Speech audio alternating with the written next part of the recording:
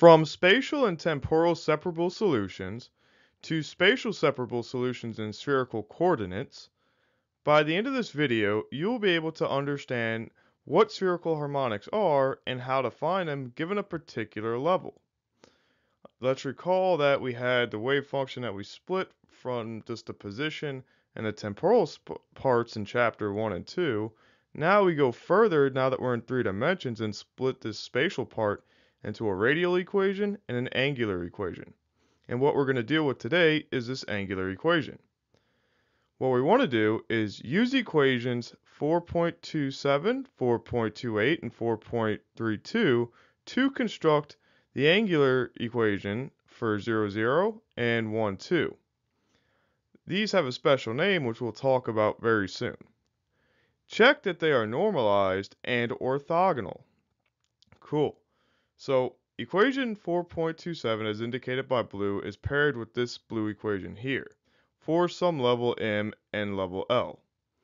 What this equation refers to is the associated Legendre function, which is of the form of a polynomial generating function where we have all this stuff and p sub L, and this p sub L is the green function here, which is known as the nth Legendre polynomial, defined by the Rodriguez formula. That was covered in chapter 2, I believe. Sometimes these two things are clumped together, and in fact many authors use these compiled where you just have a derivative of m plus L, and this factor out here goes up front.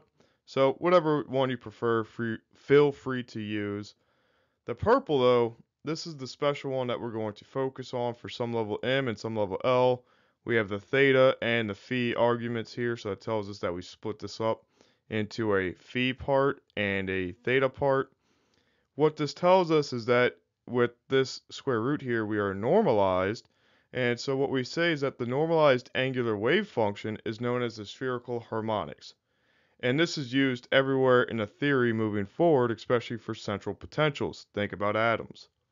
So before we dive in, don't forget that there's a complimentary PDF attached in the description for some of the nitpicky math that isn't in the video.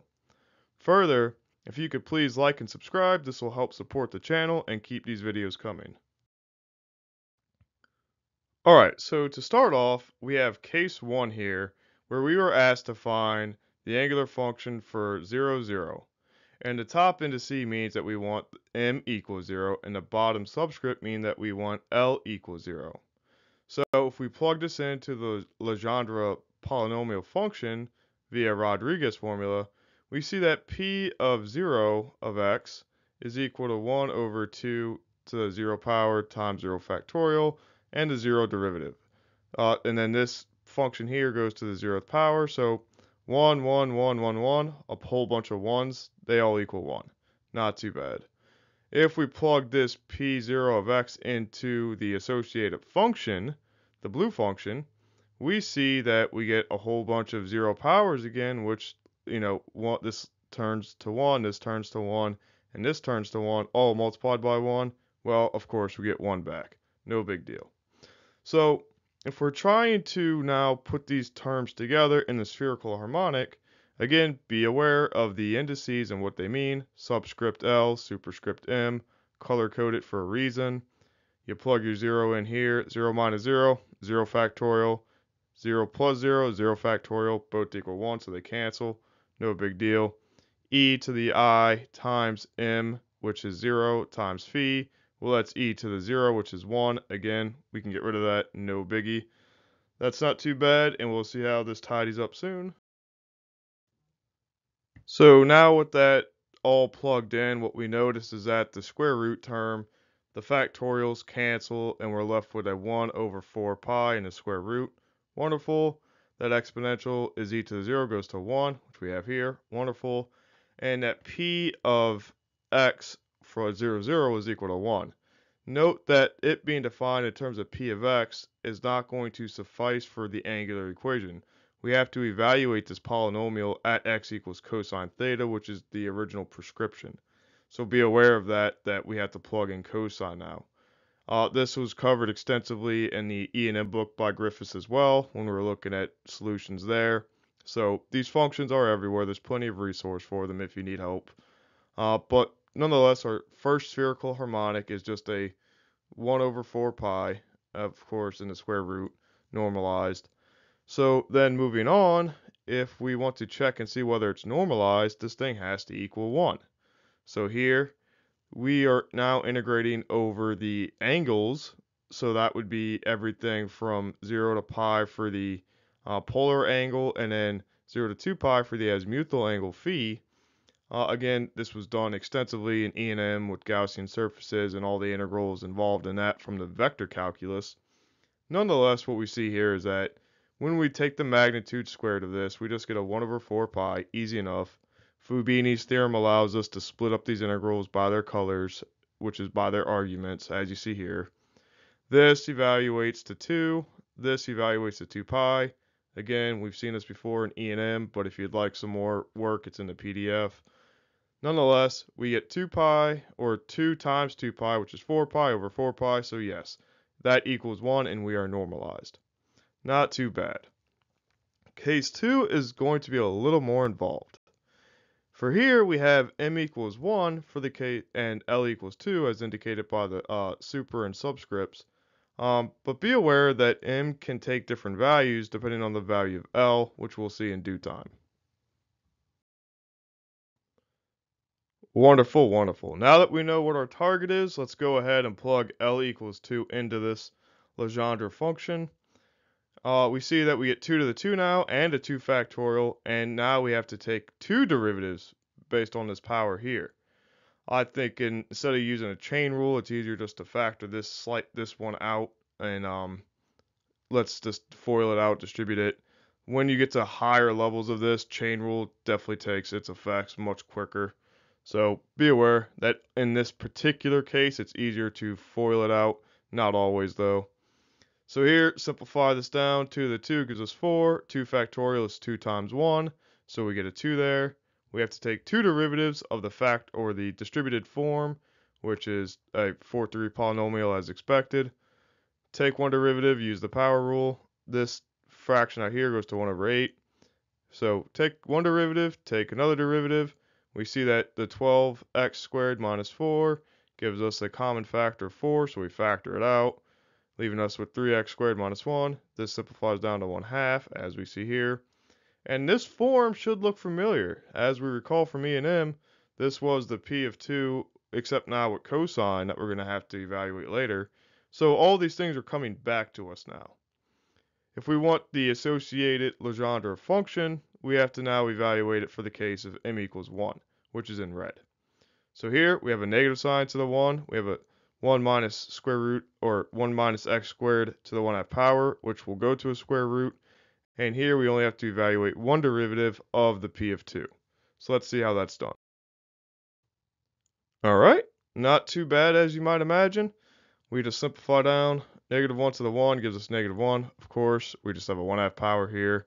We substitute in that P of 2, the polynomial for the level 2. We see that we could switch the 1/2 and that dx, that's just cleaning it up. This goes to a square root, makes it nice and easy, negative of course.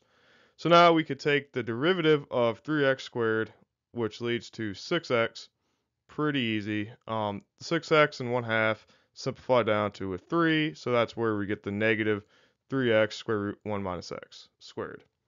Okay, now that all that glorious work is done, let's go back to our goal now into finding the spherical harmonics. Blah. Okay, so again, let's recall that color coding the levels for their meanings. Blue is M, M is blue, which is 1. L is green, which is 2.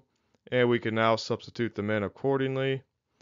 So now e to the I, m phi goes to 1. We like that. This was what we just found. All this stuff, you need to be careful simplifying it down. 2 times 2 gives us 4. 2 minus 1 gives us 1. And 2 plus 1 gives us 3. These factorials will come in and out of existence, so just be aware how we can simplify them down and what their definitions are. All right, moving forward, we now can plug in this associated Legendre function. But again, these are of variables x here and x here, and we need to evaluate this for cosine because we need a theta and a phi in the spherical harmonic form. So let's go ahead and simplify this down. Wonderful, wonderful. So the 3 that we had on the outside from this bracket here from the polynomial, I put inside the square root so we can get all the numbers together and simplify. Note that by putting it inside the square root, I needed to square it, so in order to keep it algebraically equivalent, so that's why I have a 9 here. And what we'll see is that this factor of 9 cancels with the factor of 3 from the 3 factorial, and that we're left with 2 times 1, which is 2, and 4 times 2 gives us the 8 we see here. So that was a quick note there. The other note here is that this 9 and 3 cancel to a factor of 3. 3 times 5 gives us 15. That's where we find those numbers. Again, the bracket from the polynomial had to be evaluated at x equals cosine theta in order to get the thetas in there. And what do we know about this wonderful 1 minus cosine squared theta? We could use the Pythagorean identity, which is 1 equals cosine squared plus sine squared theta. So we could sub in sine squared here and get sine out from the square root. Again, all the nitty gritty of that is in the PDF. Check it out if you'd like. Our next goal is to determine, is this thing normalized, just like we did on the first one. Here our function is a little more complicated, so we can't just plug a constant in and move it through like we did last time. This magnitude squared means that we have to take the complex conjugate and multiply it by the function itself. And when doing so, we see that the e to the I, that is the only thing that has a complex number, so we have to multiply e to the negative I phi times e to the positive I phi, and we join the arguments via the exponential rules, and you see that that's where the 0 comes from. Now that we have that done, we can go ahead and simplify this integral and see if we are normalized. So now that we're tidied up there and we see that that e to the 0 goes to 1, we could split up these integrals like we did last time. Thank you, Fubini. And we see that we have all the thetas here, all the phis here, easy enough. What we can now do is go back to Pythagorean identity and get the sine squared in terms of cosine for a u sub out, as we'll see soon. This green integral goes to 2 pi, since it's 2 pi minus 0, easy enough. That factor of 2 pi cancels with the factor of 2 pi from 8 pi here, as we see there. So simplify that down, no biggie. Here we're going to apply a u sub, which is easy enough. We're going to let u equal cosine theta, and which we get a du is equal to negative sine theta d theta, so all that goes away. We're able to switch the order due to the negative. Again, check the PDF if you want that. What we can see here is that this is just now a polynomial integral, and we can handle it pretty quickly. Evaluating that leads to a 2 over 3 minus 2/5, which naturally would lead to 4 over 15, which is enough to cancel that out. So yes, we are normalized. Pretty cool, pretty cool. We like that. The next big goal is to find out, are we orthogonal with these two functions? This is one of the big things that we need, and we saw why we needed them in Chapter 2 and explained why even further in Chapter 3, thanks to things like completeness, linearity, combinations, all the fun stuff from the math side. So let's go ahead and check this. Again, be careful. In the notation that we have, we need to have a complex conjugate times the other wave function. And again, this is the integration factor that we have for switching to spherical. So we need to verify that this equals 0. Let's plug in and evaluate. That's what we see here. We need to now take the complex conjugate and then simplify. Further simplifying this down now, what we see is that we have a negative 1 over pi. That came from joining the purple constants where we had a 15 over 8 pi negative, and we multiplied it by a square root of 1 over 4 pi. So the 4 pi and 8 pi combined to 32 pi squared. So we were able to take a factor of pi out, easy enough. I don't know why my green integral didn't follow it, but with the complex conjugate, this e to the I phi is now a negative. So we're got to be careful there. And otherwise, we just have a similar integral setup, and we're able to split them into two components. The theta's on one, phi's on the other. And we see here that if we use a curious u sub with sine, we see that sine evaluated at the bounds leads to a 0,0 integral. And we know that if I'm integrating from 0 to 0, I have to be 0. Further, if we evaluate the green integral, what we see is that we just get e to the negative I phi over negative I, again with the u sub if you'd like, but evaluating that between 2 pi and 0 using Euler's identity, that gives us a 1 minus 1. So in either case, we have a 0 from the blue and a 0 from the green, so we are 0 overall. That is pretty cool.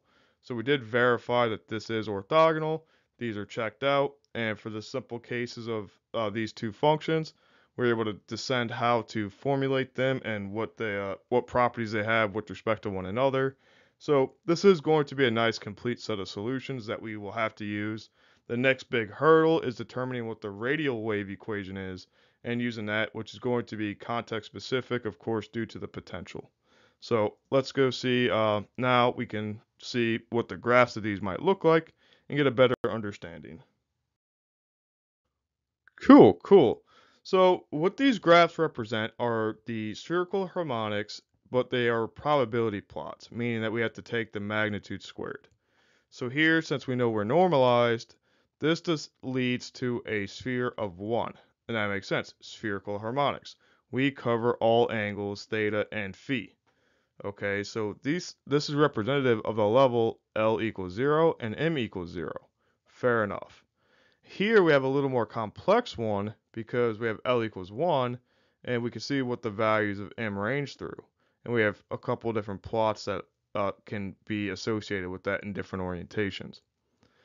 Here we have a pretty cool system for what L equals 2. Note that we had L equal 2 and M equal 1, which is going to look like this. The reference for this paper will be linked below because it's pretty cool.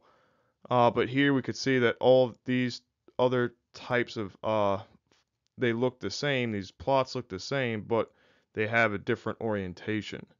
So be aware, this is where like things like we talked about in the last question where degeneracy comes in. This is kind of where they come in, where M equals 0 is kind of a nodal or zonal line, and we see that the 0 case for the L equal 3 and M equal these values. The 0 case is the only one that looks different. So those 0 cases for M have a very particular property, so be aware of that. Other than that, you have the orientations that just keep switching, and we've seen these before. You may have encountered them in a chemistry class, but nonetheless, these are everywhere, so we will see more of them very soon. In summary, spherical harmonics are needed for central potential problems, and now you know how to find them for any given level, which this will ultimately be determined by the principal quantum number n. See the chapter notes for how n, L, and m relate, because this will be important when we get to spin. Thank you for watching, and until next time, stay curious, happy learning.